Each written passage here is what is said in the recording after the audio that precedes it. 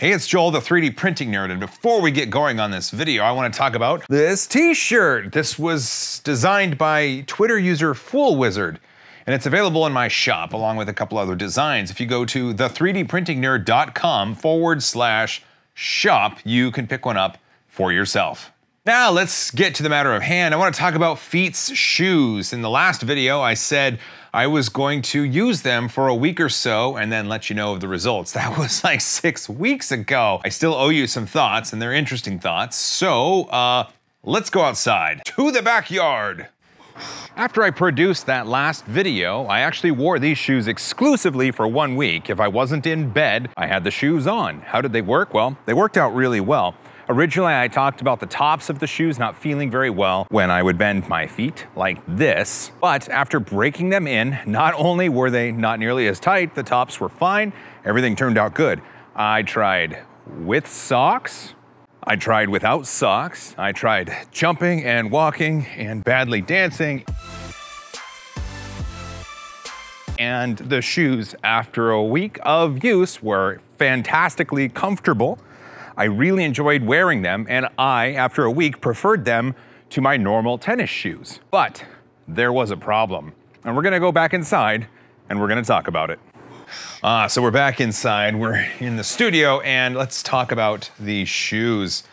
There's lefty and righty. The shoes were great, and like I said, they were comfortable, but there was the problem.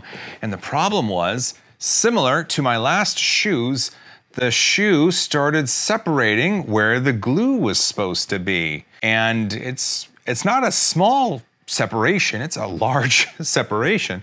It's not apparent on this side, it's not apparent on this side, and it's not apparent on this side. So this was just one side of the shoe, unlike these, my previous shoes, which had separations all over. So what I did is I contacted Feetz and I said, hey, look, even these new shoes you gave me to replace these shoes, well, they started separating. So what did Feetz do? Feetz sent me new shoes. That's right, I have 3 pair of 3D printed shoes now. And these don't look like they're separating yet. And just like in the email about these, they found a defect in some process and they fixed it and they sent me new shoes. So here's where it stands, and here's kind of my thoughts on the issue. It's cool that Feetz is great with customer service, and they will, at the mention of anything wrong, replace your shoes, it seems. But one thing is interesting. In an email exchange I had with Feetz, they mentioned something. They said, we are a technology company first that happens to make shoes. And I find that interesting because they're not a shoe company. They're not Nike, they're not Adidas. Nike, Adidas, Reebok, they're a shoe company that invests in technology around the shoes. Feetz is saying they're a technology company that happens to make shoes. I have a software background. I've been in the software industry for more than 20 years. And usually in a case like this, if you have a company that has a technology that also happens to make a product, then the product is just an example of the technology, and the product is never meant to be the best product it can be. It's just meant as a demonstration or an example of what the technology company can make. That worries me a little bit, because Feetz isn't a product company that has some cool technology. They're saying they're a technology company that happen to have a product. So in the case of Feetz, I've got now 3 pair of shoes, and if these break down and they find a problem with the process that made these, they will improve, iterate, and make me a 4th pair of shoes. That's not a bad thing, but I'm no longer a customer. If they keep iterating on the process and improving what they send me, then it's more like I'm a beta tester. And if they're a technology company that has a product, then they're never going to be done iterating on these shoes. They're always going to be finding a new, better way to demonstrate their technology. That's not bad. That's just the situation I believe we're in. Feetz has been nothing but amazing to deal with. They've been very communicative, and they've always answered emails in a timely fashion, which I certainly didn't. They're doing good things, and I think that these shoes are expensive because they're new, they're first to the market, they're cutting edge, they're an example of technology that Feetz has. And the price of these shoes is going to go down as competitors rise up in the market. And once we have more 3D printed footwear available for us to choose from, then Feetz will no longer be able to charge the premium that they are at this point.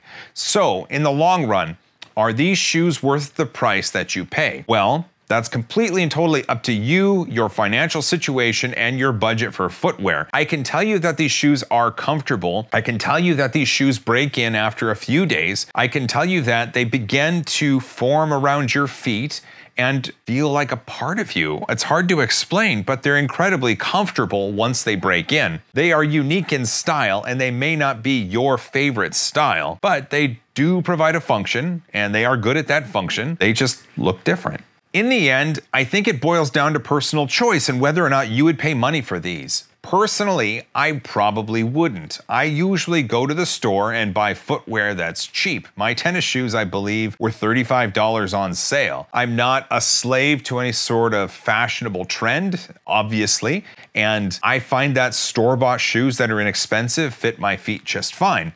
If you want the comfort of a custom-created shoe that's been digitally designed to wrap your foot exactly the way it should, maybe it's worth the extra money. Maybe that comfort that you want to feel is worth the extra money. It's completely and totally up to you and your bias towards your footwear. For now though, I'm going to continue to wear now these new shoes, and I'll break them in. And if you have any questions, feel free to shoot me an email or find me on Twitter or whatever. But I don't think I'm going to be making more videos on these shoes. If these fail and they send me a new pair, I'll keep using them. I will provide the beta feedback. I don't mind being a beta tester in that regard. Well, big thanks for watching. A big thanks for subscribing. I hope you found the information valuable in this video. If you like this video, be sure to hit that subscribe button and hit that bell to be notified of when cool things show up. A big thanks to everybody that supports me via Patreon and YouTube Red, and everybody that lets the ads play. And finally, don't forget to hug each other more because I love you guys.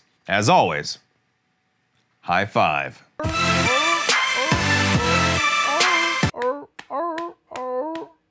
Is that good? Oh yeah. It's quality right there.